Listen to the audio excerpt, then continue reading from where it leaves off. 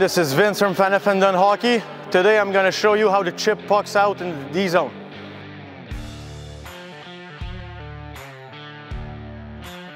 Okay, so a few key points here for a chip out in the D zone. Anywhere you play, whether it's pee-wee or midget or pro hockey, coaches hate turnovers. The best way, the most safe way to clear the puck of your zone is to put it high in the glass so the other team can't play that puck. So I'm gonna show you how in a minute. The first one, when I'm gonna have a direct pass, so my defense has time to skate or wheel the puck behind the net, I'm gonna receive the puck on my forehand. My top hand has to drop towards the ice to create an angle on my backhand, and then it's gonna be easy for me to chip the puck high out. Yeah.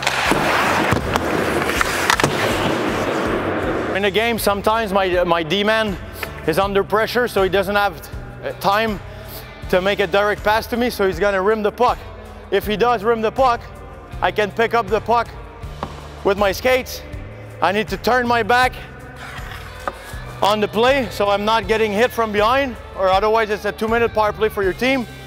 And then I'm gonna create a little angle towards the board so I can chip the puck out.